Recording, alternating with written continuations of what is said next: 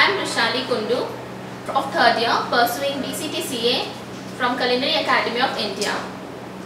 When I was young, I went to Italy, and the city that touched my heart the most was Venice. And so here, when I got a chance to portray something, I chose the city of Venice and Venetian cuisine. Whenever we think of Venice, the first picture that comes to our mind is of water and the bridges and also the gondola. So here I have presented a bridge and showed water effect, and also I placed a gondola here. This is the Rialto Bridge. It is the famous and one of the oldest bridge in Venice. This is the gondola. It is a flat-bottomed rowing boat, very typical and very suitable for the conditions of Venice.